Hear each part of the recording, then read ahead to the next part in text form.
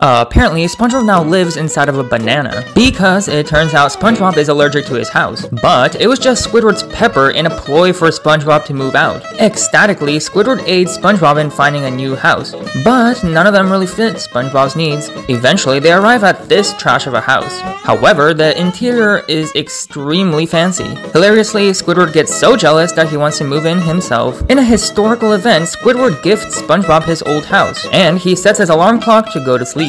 But when the alarm goes off, the house rockets into space and crashes back near his old house. In the end, Squidward is forced to take Patrick's rock.